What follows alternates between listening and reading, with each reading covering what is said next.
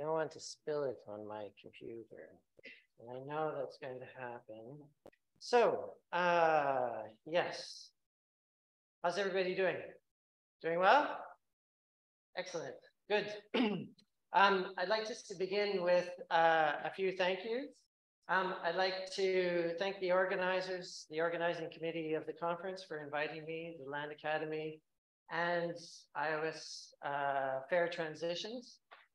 Thank you for your invitation and your hospitality, and for the privilege and pleasure of speaking with you here today and attending the conference.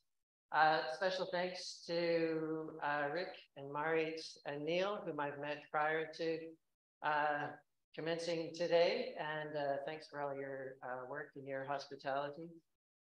And we have visitors from all over. We have visitors from many different continents, and I'd like just to begin by acknowledging your efforts to come a long way. And thank you for your attendance and for enriching our conversations. I hope the next few days are productive and stimulating, but most importantly, I hope they're happy for all of us. In the following talk, I'd like to do a few things. I'll address the aim of the conference, which is, quote, the joint challenge of finding ways to make transitions fair and inclusive for human and non-human life, by speaking to a few of the 5 guiding questions set out for us by the organizers. How could transitions be made fair for both human and non-human life? What role is there for land governance actors and formal and informal institutions? Who will have a seat at the table and what knowledges are taken into account? How will non-human interests be represented? And could transitions be a lever for promoting equity? In addressing these questions, I'm going to set out 3 provocations for us to think with across the conference. These provocations are: the first, land is alive. The second, land transition is freedom work. The third is just transformation is pluriversal. I'll come to these 3 provocations in due course. I offer them as a means to pluralize epistemological, ontological, political, and ethical approaches to land governance, and land transitions. I come to the conference not as a transitions expert, nor as a land governance expert. In our conversation this morning, in our little circle, we had 16, 18 people, and there's wonderful expertise brought from students and scholars, from community organizers, from NGO participants. So I'm very much in your hands. So my comments here are an outsider, if you like, looking in to see what happens in this conversation and what, if any, thoughts might be useful from my own expertise and my own interests for you. I've written recently about the politics of global environmental governance. Specifically, I expressed a concern about the risks, as I see them, of global and earth governance rationales and decisions universalizing structures of power inherited from and which continue to reproduce colonial legacies. My critique provoked a defensive and robust response from some quarters, and we had a back and forth in the journal. If you're interested, you can read about it in the annals of the American Association of Geographers, which is one of the geographers' main journals. And if you can't access the papers due to the privatizations of knowledge, just ask me and I'll be happy to give them to you. With this slide, I pose similar questions to those that I raised for in the papers on global environmental governance. So I pose similar questions here for land governance and fair transitions. These are questions you are all exploring in the conference. Who sets the terms of what counts as inclusion? Inclusion and transition into what? And are the institutions and imaginaries within which diverse actors are being included fit for purpose? Or do dominant institutions and imaginaries reproduce many of the problems land justice and fairness seek to overcome? If they do reproduce forms of land injustice and unequal governance, then what imaginaries and institutions might be necessary for a politics of land? We're familiar with the problematic. If transition is across a threshold of power and into an institution, which is what transition means etymologically, a movement across a threshold into a pre-existing adaptive structure or form. If the invitation is into a nation state, an intergovernmental organization, or a framework for regulatory cooperation, like the UN or World Bank or EU framework or OECD, or land state redistribution scheme, or a corporate apparatus predicated on defensive sovereignty of property, or extractivist economies of growth, then clearly the transition may be problematic. It may intend to be inclusive, but it may also not be sufficiently transformative for a precarious planet. Or it may set the conditions for what counts as inclusion without understanding fundamental differences across lifeways and needs. Let's put it in terms of question 3 of the conference. Who will have a seat at the table? If there are more seats at the table, but the table itself is problematic, then transition isn't about environmental justice or about ecological thriving or about political accountability and responsibility. Concern about the politics of inclusion is mirrored in contemporary efforts by postcolonial settler states to incorporate indigenous worlds into their governance apparatuses. Consider the example of contemporary Canada, where I am from originally. In Canada, recognition and reconciliation for past and present wrongs is normatively framed by dominant political institutions. Reconciliation is about recognizing a version of indigeneity that can be imagined and known by a state colonial framework. The institutional framework of the state seeks to reconcile past and present wrongs by transitioning indigeneity into a settler imaginary of Canada. The movement is across a threshold of a colonial apparatus, which leaves the state adapted, but largely unchanged. But indigeneity and indigenous relationships to people and land are profoundly changed. Canada's colonial history requires reading contemporary approaches to reconciliation against the dispossession of native or indigenous people's lives and lands. Settler colonial myths and tropes about land in Canada have been long predicated on terra nullius, the triumph of nationhood over forbidding wilderness, and capitalist development or improvement. These rationales govern the continued violence of dispossession. As we know, however, such stories displace indigenous relationships with land and place. In the context of reconciliation, operative normative frameworks preclude the transformation of national settler imaginaries. In his influential book, Red Skin, White Masks, the Yellowknives Dene scholar Glenn Coulthard puts it this way: Canada's legal and political understanding of reconciliation renders indigenous assertions of nationhood consistent with the state's unilateral assertion of sovereignty over native people's lands. In other words, the terms of what counts as reconciliation, in our context, perhaps transition into inclusive governance, are defined by the colonial state. Dispossession of land remains the goal of settler colonialism. Land, however, is at the center of indigenous place-based practices. Coulthard and numerous other indigenous scholars whose work has come enormously to the fore in contemporary scholarship argues that indigenous struggles are struggles not only for land, but also deeply informed by what the land as a mode of reciprocal relationship, which is itself informed by place-based practices and associated forms of knowledge, ought to teach us about living our lives in relation to one another and our surroundings in a respectful, non-dominating, and non-exploitative way. Coulthard terms this ethical framework provided by place-based land practices and associated forms of knowledge, grounded normativity.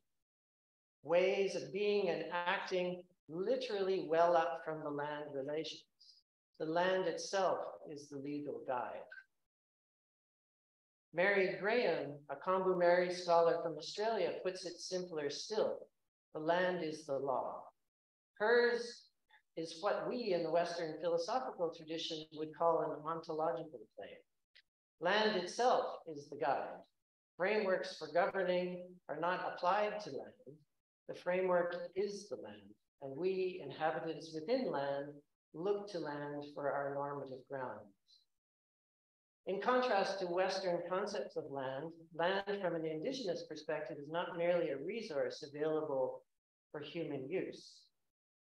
In preparing for the conference, I read up on how some land use transitions literatures define land.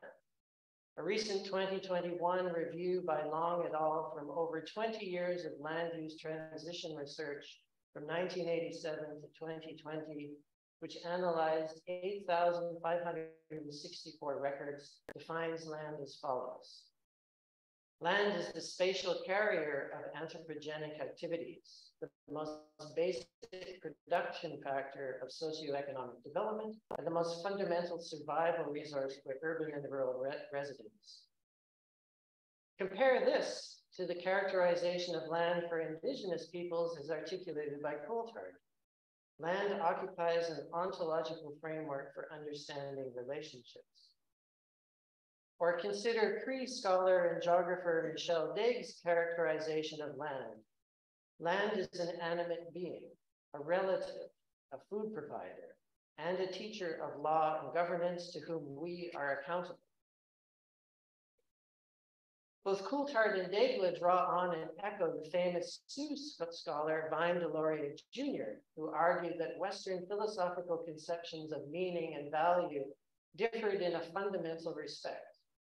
Indigenous worldviews, Deloria argued, hold their lands, places, as having the highest possible meaning, and all their statements are made with this reference point in mind. Most Western societies, by contrast, he argued, tend to derive meaning from the world in historical or developmental terms, thereby placing time as the narrative of central importance. Such philosophical differences become crucial when negotiating frameworks and processes for governance between indigenous and non-indigenous worlds. There's a terrain of incommensurability to the epistemic and ontological terms of discussion. In other words, we can't make the worlds the same. We can't make them comparable because they're fundamentally incomparable. The worlds, their imaginaries and institutions cannot be made the same. Let's illustrate this by returning to the metaphor of the table for a moment. Recall one of our conference questions: who will have a seat at the table and what knowledges are taken into account? The question I've thus far posed in the context of transition as reconciliation is, what if the table itself is problematic? Inclusion around a faulty table is still a faulty table. Indeed, why do we assume that a table is an apt model for negotiating questions of transition and governance? It certainly is the dominant model for how we in the global north think about negotiation and discussion regarding governance and transitions of energy, land, climate, and the like. But there are other models. Consider the palaver. Palavers are a key socio-political institution in pre-colonial and contemporary post-colonial Africa. Palavers are an assembly where issues are freely debated and important decisions concerning communities are taken. The purpose of the palaver is to resolve latent and overt conflicts in certain highly specific situations. Participants usually gather under a palaver tree, where everyone has the right to speak and air their grievances or those of their group. Palaver in English today has a pejorative meaning that's come out of this original meaning. The English word palaver refers to an unnecessarily drawn out trouble or bother, something involving much tedium, talk, or negotiation. The contemporary word palaver derives from the West African Portuguese pidgin palavra, which referred to making palaver, a dialogue or a conference between tribespeople and traders. In West African English, it colloquially refers to a dispute or a quarrel that requires arbitration. The arbitration happens in palaver courts, palaver houses, palaver rooms, or under palaver trees. Palavers are institutions which are or have been practiced in multiple sub-Saharan West and Central African countries. Anna Fleur-Kashida writes of palavers, they are spaces for open communication by which persons are integrated into the life and expectations of their communities. This space can be physical, as when community members gather under the ancestral tree, but more importantly, it's the psychological and social space for open communication. Masamba Ma'umpolo calls it speech that liberates.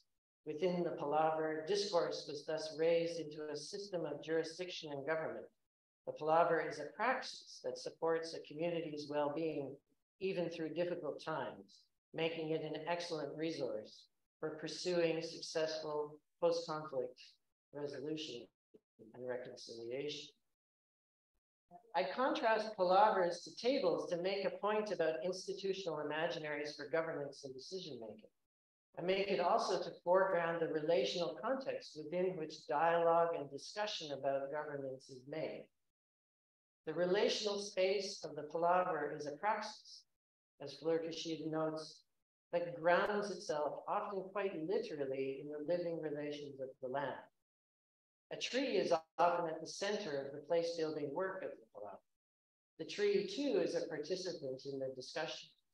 It may be an ancestral tree, one that's been there for a long time, but also, and this is crucial, it may be kin, a literal ancestor. The tree is also a gathering agency of shade, comfort, support, and sustained spatial presence, a dynamic of space as well as time, within which people gather as a part of the grounding relations from which norms are learned, debated, and decided. If we shift the transition governance imaginary to the institution of the palaver and ask the question, who will gather at the palaver and what knowledges are taken into account, I guarantee you we'll have a different answer or set of answers than if we invoke the imaginary of the table at a table. If we actually go and sit under a tree and speak, possibly for days, in Yoruba, Akan, or Fula, and listen as everyone present gets a chance to speak, what imaginaries and frameworks might emerge? The outcomes may not be necessarily better or worse, but they'll be different because they will have been shaped by how Coulthard, remember, framed land as an ontological framework for understanding relationships. Which brings me to my first provocation. Land is alive. It's not particularly provocative. Of course it's alive. Soil, trees, animals, insects, air, oceans, all living or filled with life. But what if, unlike how we often approach land in dominant northern political narratives, wherein land is an abstraction made of separate living parts, what if we approach land as a living whole, much like as a beehive is a superorganism? Like the beehive, the organism of land is not a community of individual parts, but an interacting and intradependent whole, of which humans are simply a part. How many of us, particularly in debates in the global north about land governance or transition narratives, foreground this presumption and principle, this imaginary, when asking about where to begin with the politics of land? Do we begin with the characterization provided by Degla that land is an animate being, a relative, a food provider, and a teacher of law and governance to whom we're accountable? Do we begin with the premise that land is, as many indigenous people and scholars argue, kin? What would happen if we began an approach to land governance with kinship as the organizing principle? Various indigenous and non-indigenous scholars have recently asked this question. The approach to the non-human or more than human as kin comes partly in response to the enormous shift in recent decades within the social sciences and humanities to what is sometimes called posthumanism, sometimes materiality studies, or broadly the ontological turn. That is, the turn to the ways by which human and non-human sociality is a product of relational agencies, the forces of human and non-human action and interaction that make up complex assemblages of social life. Posthuman and ontological turns have, over the past 30 or so years, begun to question, or move quite far along, questioning humanist or anthropocentric understandings of what humans are. They question humanist meta-narratives, the idea that humans share a universal nature or a species identity, an essential humanity, that we are exceptional and radically different from other animals, on the one hand, and from machines on the other, and that humans are ultimately free subjects who can determine their own history above the rest of nature. This enormous explanatory and analytic shift in critical scholarship seeks to decenter liberal humanist narratives. The reasons for the shift are many. They're primarily about challenging human exceptionalism, but they're also about challenging the individualist notion of rational agency, the nature-culture binary that sits at the heart of modern humanist exceptionalism, the Eurocentric production of liberal humanism, and crucially, the continued ways by which liberal narratives of reason and freedom are themselves built from modern practices of racist and colonialist exclusion. Liberal humanism, after all, depends on these colonialist exceptionalisms that raise certain kinds of human to those counted as rational or democratic. We need to recognize that such narratives and rationales which sit, for better or worse, at the heart of liberal democratic governance transitions are the same governance transitions and frameworks that underpin dominant modern political discussions of land. In contrast, relational approaches argue instead for how, in the words of the famous Jamaican scholar Sylvia Wynter, the human is meta-Darwinianly a hybrid being, both bios and logos, or as I've come to recently define it, bios and mythoi. As Franz Fanon says, phylogeny, ontogeny, and sociogeny together define what it is to be human. Posthuman and ontological accounts, which challenge the falsity and negative effects of the nature-culture binary, posit instead what's called a relational ontology, a schematic of which you can now see on the screen. Let's consider how each of these models produce different imaginaries of land. On the left, you can see a Euro-modern ontological schematic that begins in a separation of nature and culture. This is the model that dominates contemporary political approaches to environmental governance because, in part, it dominates contemporary institutional politics. On the right is a relational schematic, wherein no grounding separation exists between nature and culture. Instead, a flat ontology does not begin by accepting the human. Land on the left is the thing separate from human reason. On the right, land would be the relation out of which humans emerge as one feature among many. On the left, land would be subject to politics or culture. On the right, things like songs and tools and stories are forces that define on an equal footing with rocks and plants and wind how humans become self-conscious. On the left, the question of politics is contained within a debate between culture A, culture B, and culture C, as to which approach is best universally applied to nature or land. We see this all the time in shifts in political cultures, different political dynamics, and how that's going to affect land governance decisions. On the left, culture is used to exclude certain people and ideas as closer to nature and therefore baser. On the right, rationales emergent from the plural relationships are used to explain hierarchies of meaning and value.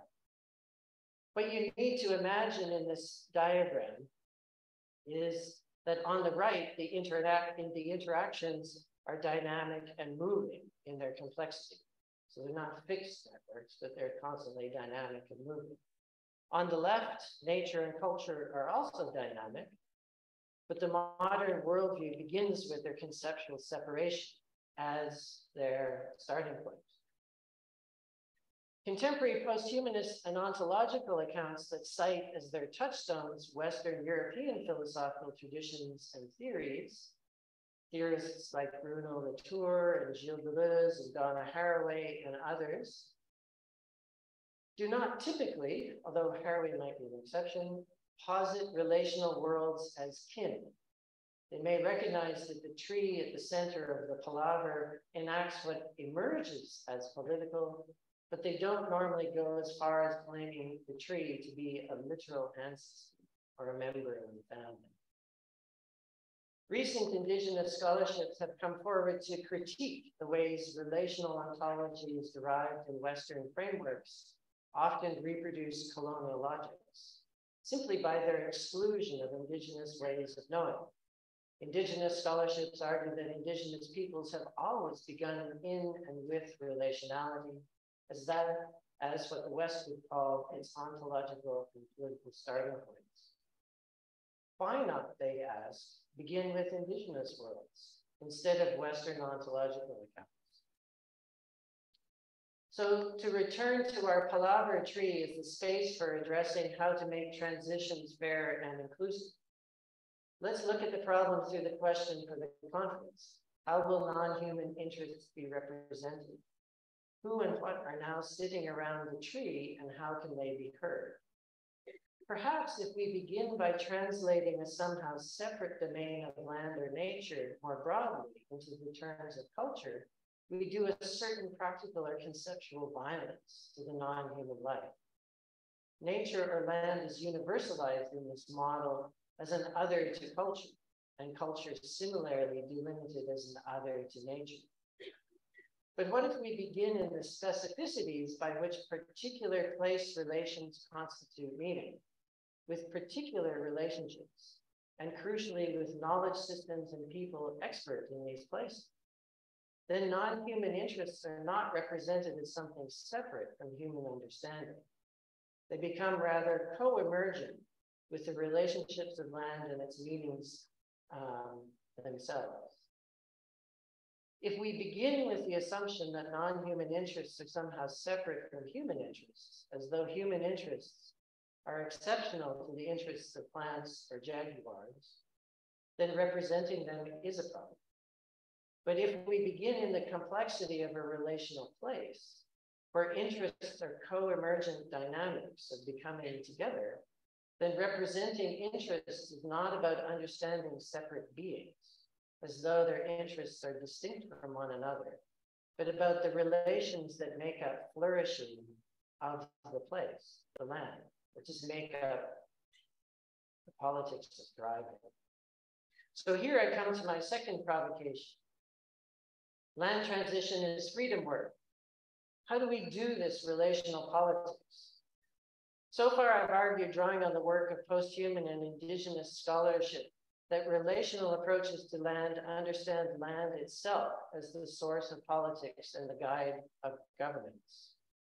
The work of living well, which, after all, is what the work of politics is all about, derives from cultivating an attention to the constitutive relationships that encourage thriving. Relationships that, in the words of abolition geographer Ruth Wilson Gilmore, make life precious. As Wilson Gilmore often says, where life is precious, life is precious. Our political responsibilities, she argues, are to care for and to build sustaining worlds that literally make us. What relational approaches advocate is a politics of connection to living relations, rather than, if you will, a freedom from connection and responsibility, or an attempt to prioritize political principle for political practice. The political work of freedom, equity, sustainability, and sovereignty for Wilson Gilmore, as it is also for indigenous approaches, is to build place-based relationships from grounded normative practices. Place for Gilmore is more than a locality. It entails the entire ensemble of people and the bonds among them. Consider again the relationality of the palaver as a governance place to build such ecologies, rather than the perhaps more conceptual and removed table as a metaphor for guiding approaches to institutionalized government. Political responsibility to the physical building of place relationships from the tree in the center is predicated on care and thriving. For the tree's relationship is grounded in that particular land as place and across ancestral time. Ruth Wilson Gilmore phrases this positive place building work in her dictum, freedom is a place. So freedom is not the remove, for her, freedom is not the liberation from constraint, but the responsibility to carrying constraint. Wilson Gilmore has long been known as one of the chief advocates of prison abolition in the United States, but also elsewhere. Abolition, however, while it is about the removal of carceral geographies like prisons, jails, and surveillance, and about opposing economies of abandonment, fosters abolition through world building. Abolition geography challenges the general notion that territory is alienable and exclusive. It demands that we attend to reciprocal relationships between people and land. It's an abundance politics that emerges from specific relations that build a politics from specific place forms. Recently, within geography, the concept of abolition ecology, which evolved from Gilmore's work, has theorized the ensemble of human and more than human relations. Hayden and Ibarra write about recognizing the deeper racialized ways that nature has always been unevenly socially produced through relations of empire, settler colonialism, and racial capitalism.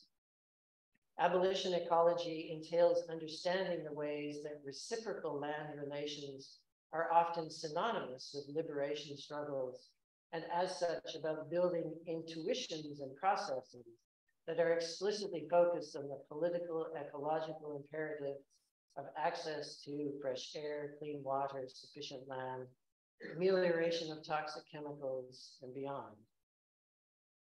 Thus, the effort is to counter racialized and plantation logics that can be reproduced in dominant institutionalized approaches to governance and transition. We might read the flowering of Black land and agroecological collectives in North America as examples of these place world forms of grounded normative practice in the effort of liberation. What is interesting about these forms of land transition that oppose the segregation of land from Black and racialized people is that while joined up, they're very much a politics of land from below, from actually gardening, from actually growing food. These are examples of on the land or on the ground change rather than institutional change, where people are turning to real forms of practical change. Similarly, LANDac is an indigenous-led, decentralized, and ground-up movement across North America that seeks sovereignty and indigenous governance and returning people to land relations and for finding their place in systems of life. As Beverly Jacobs, an indigenous law professor at the University of Windsor, explains, indigenous laws are always about responsibilities from and to land, its constitutive relationships and reciprocities. Both LANDac and Black-led agroecological initiatives are examples of urban and rural land-based place worlds where bottom-up freedom work constitutes the normative political grounds for governance and transition.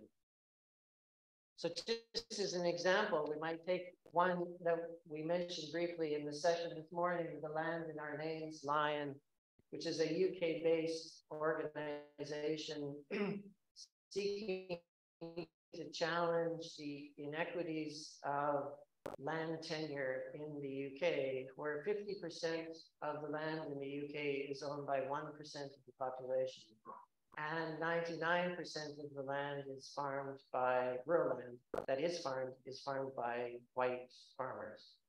And they're seeking to use this organization as a means to address reparation and reparation responsibilities through growing food. And so beginning in a different kind of place than through the institutional apparatuses of a kind of, for instance, policy shift or policy change. So I come to my third provocation to finish. Just transition requires pluriversal transformation. If we begin, as I've been arguing, with specific grounded place-based land relations and their human ensembles as practical and political geographies for theorizing situated land governance and just land transitions, then we're faced with a political challenge. Place worlds do not seek to rationalize a universal approach to adjudicating just transition.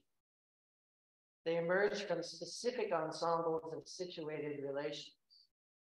All are focused on building, flourishing, and thriving, where life is precious, and freedom is a place.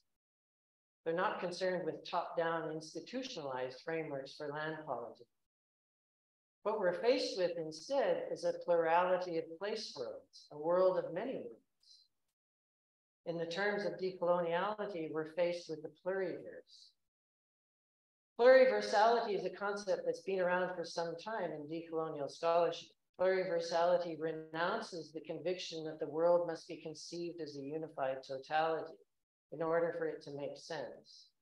Pluriversality views the world instead as an interconnected diversity, a world in which many worlds coexist. It's a cornerstone notion in decolonial analysis. Differences, as I've suggested already, are not simply a function of cultural perspectives on one world that lies outside us, but are constitutive enactments of multiple material worlds that human and non-human entanglements make and perform.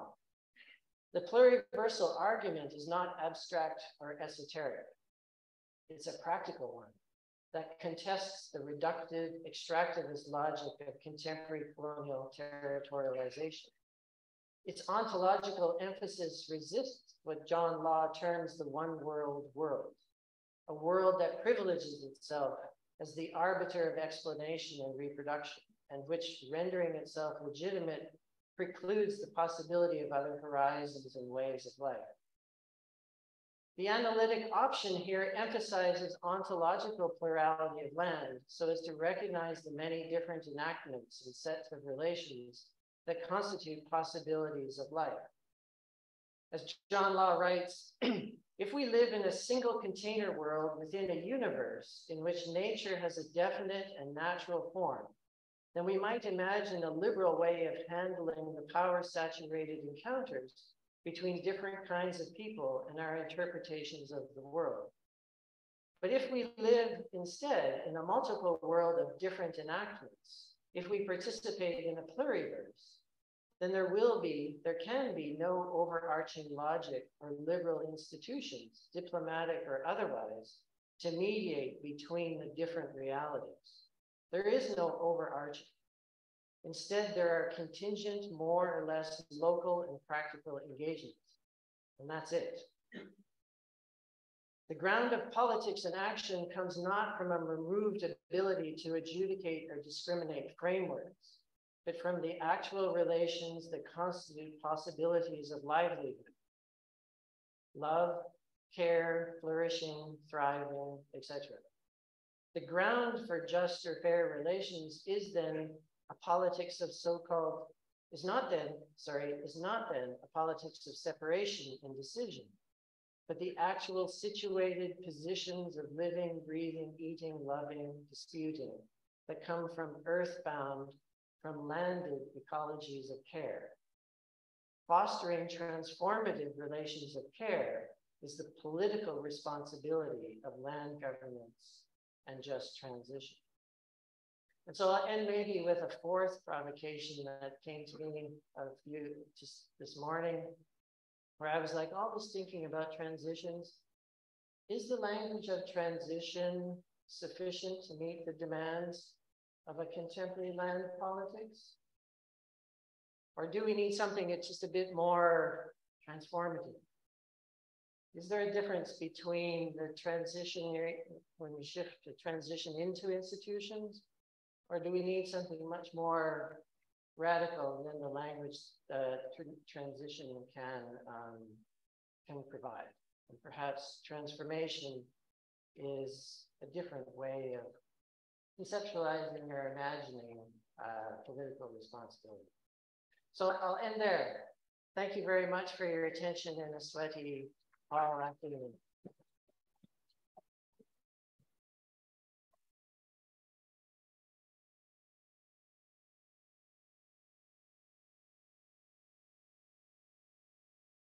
I think there is